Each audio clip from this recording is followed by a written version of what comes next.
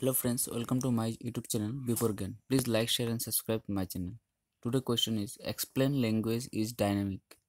The answer of the question is dynamic programming language in computer science is a class of high level programming language which at runtime execute many common programming behaviors that static programming language perform during compilation. This behavior could include extension of the program by adding new code, by extending object and definition, or by modifying the type of system.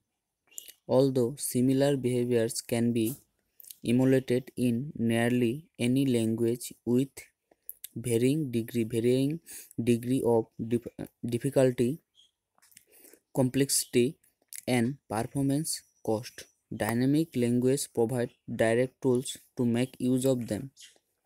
Many of these features were first implemented as native feature in the Lisp programming language. So that's the end of the today question. So friends, if you like my video, then please like, share and subscribe my channel. Thank you.